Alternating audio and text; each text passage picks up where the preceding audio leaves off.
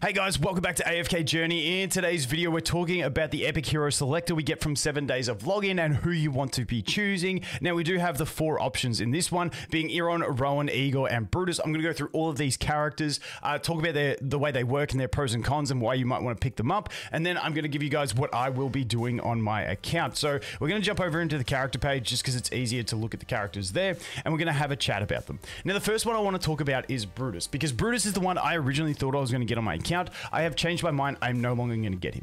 Basically, what Brutus is this skill. This is all you really care about when looking at Brutus. He gets immunity to death for 5 seconds, which is fantastic. When he takes a fatal blow, instead of dying, he gets 5 seconds of invincibility. This means he's a solid 7-second reliable tank. 2 seconds to get down to that point, 5 seconds to live. And what Brutus's purpose is in the game is super high deficit pushing against burst enemy teams. And that's where, because he can guarantee you that protection so your back row can do whatever setup they need to do. Now, I was originally going to get a copy of Brutus because 1 copy of Brutus is amazing. More than 1 copy of Brutus. Like, if you have a Brutus, ignore Brutus. Do not get Brutus. Not worth it. Not worth the dupes. But the reason I wanted to get 1 copy, because he is often used in like the highest deficit pushing. When you look at super high deficit AFK stage pushing, people are using Brutus or Antandra or both. Then they're using Smokey. Every team uses Smokey. Then you're using a combination of, and every team's using Cecilia as the carry damage dealer. And then you're looking at things like Coco and Rowan for other options as well. And those core units basically make up every high deficit AFK stage pushing team in the early game. But for me personally, I don't have a Smokey yet. I can't do these kind of pushes because I don't have a Smokey. But on the other side, I also have a highly ascended, what's his face? Thorin, dude, name left me for a sec. So because my main tank has had a decent amount of dupes, I'm not as fussed on getting the Brutus. If I had a Smokey right now, I would consider picking up this Brutus and then just pushing with the Mola Cecilia comp to push those high deficits and keep climbing those AFK stages. But because I don't have the Smokey yet, I really need to get him. I'm going to leave Brutus out of here. But later on, let's say I do want a Brutus copy because I pull my Smokey and stuff like that. Brutus is available from the arena shop, so he's an option for me to get later on. I can target him no matter what, so I can get him if I want to. So that is Brutus. Like I said, I'm not going through the rest of his kit because this is pretty much what he's used for. He doesn't really get used outside of that. The next unit we have is Rowan. Now, Rowan, general recommendations for Rowan. If you don't have Rowan yet, he's a good unit to pick up. If you do have Rowan, don't get him from this. That is the general one. I want to talk about why. If we look at his ultimate generates energy for your allies. Energy is good. Doesn't matter what his stats are. Like, you don't need Mythic Plus to get this effect. The other thing is, and for those that played AFK Arena, you'd remember Rowan when he came out, he was always one you rushed to Mythic because you wanted to get his signature item to get his energy potion. In this game, he gets his energy potion from leveling up. You don't need his exclusive equipment.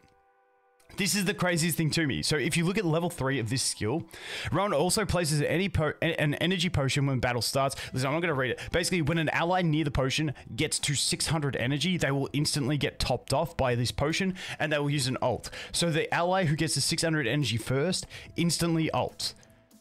Which is amazing. It's a really, really strong effect in certain situations if you play it right, but he gets it through just leveling up. This one has energy stealing. He gets it through leveling up. Also, this heal is based on max HP. It does have attack scaling, but hey, it still has a fixed amount of HP that it's going to heal based on your ally's max HP. That's fantastic. Let's take a look at his exclusive equipment. Basically, what it provides is extra defensive capabilities on his potion, which is nice. It's more of a luxury, not a necessity, is the way I describe this exclusive equipment. Whereas a lot of other characters have exclusive equipments as a necessity that you must have to make them function. And that's why Rowan is a 1 copy character, and that's it. So if you don't have a Rowan, you can consider him. But once again, like Brutus, Rowan can be obtained from the arena store as well.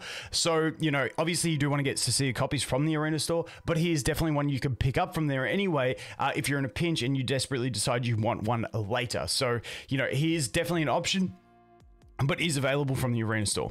The next one we're going to look at is Igor. Now, Igor is a unit that wants dupes. So this isn't a case like Brutus and Rowan where, oh, you know, if you don't have 1 copy of him, pick up 1 copy of him. No, this is a character that you really want to dupe if you want to use him. Basically, what Igor does, I'm going to TLDR it. He summons a bunch of tombstones, and as long as a tombstone exists on the battlefield, he cannot die. Instead of dying, he will jump to another tombstone, and the tombstone he was on will get destroyed. And this is just incredibly frustrating. He also has very decent AoE damage. So due to his invincibility type effects, he is very strong in PvP. He's a good PvP unit. Also on top of that, he has AoE damage. His ult is an AoE. His tombstones like deal AoE damage as well. So he is a good AoE damage dealer in things like battle drills for guilds and stuff like that. He's going to be effective in that sort of stuff as well. Now, he is also one of those characters that I think is a dark horse to get incredibly boosted power-wise when future characters come out, just due to the way he has this really unique cheesy mechanic of basically not dying and always jumping to tombstones. I don't know what it is, but I feel like there could be something that comes into the game, and like, this isn't me saying I don't know what, but I actually know. No, I have no idea. But I just feel like they could introduce characters that have some sort of mechanic that interacts with the way he functions that can make him absolutely broken. I definitely think that he has that dark horse capability. And the reason you want to dupe him as well is, one, so he gets more stats, so he dies slower, so that he has more tombstones to keep infinitely hopping. His exclusive equipment also gives healing reduction, which is a really nice effect to get on enemies especially when you fight some of those high healing teams and stuff like that. But really the reason you want to dupe him is just that pure stat throughput that he needs to be able to function a bit better. So that is why you want dupes on him. But for me, he just doesn't quite have the wood over what Iron offers. And that's why I am personally going to choose Iron. So let's jump into Iron and talk about it. Now, Iron is a crazy, crazy unit. But he feels really horrible until you get him to Mythic Plus. The reason being, with his exclusive furniture, also the thing I forgot to mention, Igor, also available through the Arena Store. The only one of these 4 units that is not available through the Arena Store and you can't guarantee copies of is Iron. That also has to put him up a little bit, like up an extra rung on the priority, in my opinion.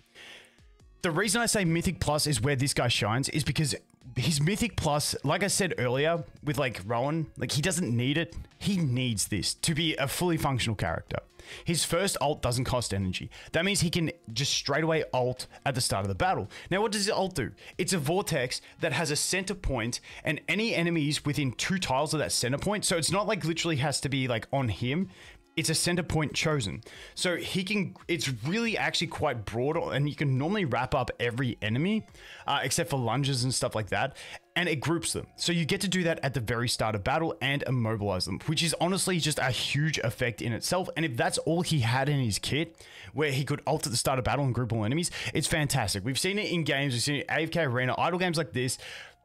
Like, it's always a powerful effect to be able to manipulate the positions of enemies all to be on top of each other. The reason being, we do get, when you look at attacks and damages and in general, if you have an AoE attack that hits the entire field, it's normally going to be weaker than an AoE attack that hits a very narrow portion of the field, and which is also probably going to be weaker than a single target attack. And that's the way damage scales. You sacrifice a range of damage for amount of damage.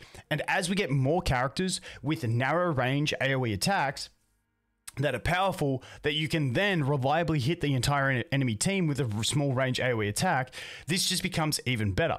But that's not all he has.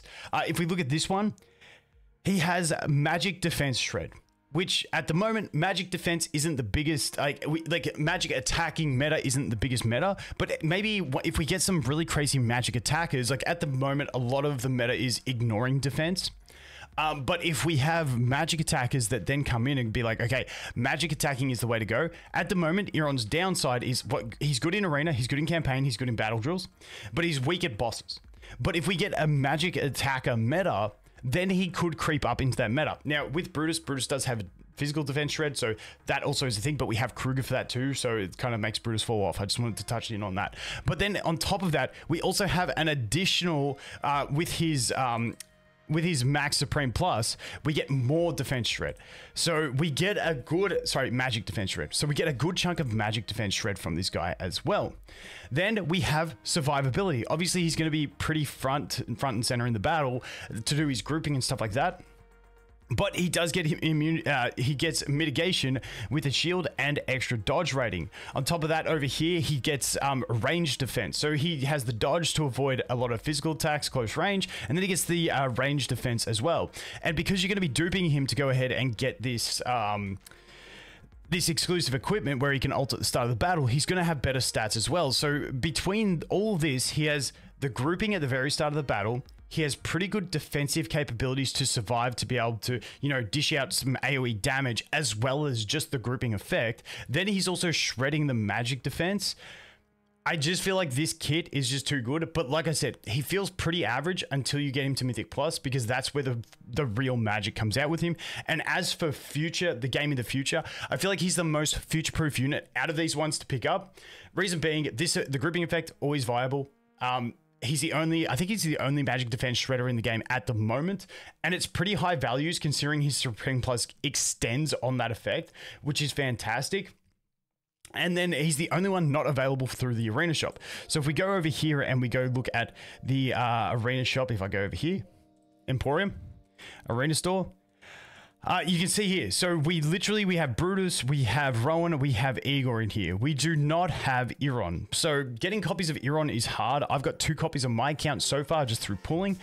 So getting those copies is going to be much harder than if later on, like for instance, if later on I decide I want a copy of Brutus, well, then I just go ahead and I buy a copy of Brutus. Yes, it might cost me a copy of Cecilia, but at least then I have the Brutus that I'm looking for.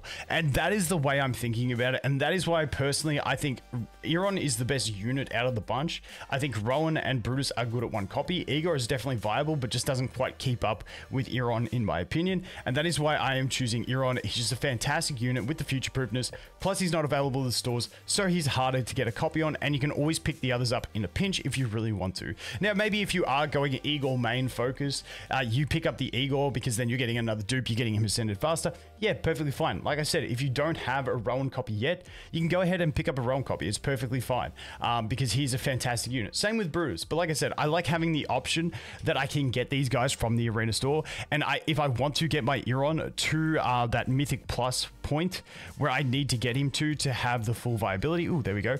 We got enough of these. I didn't even notice that.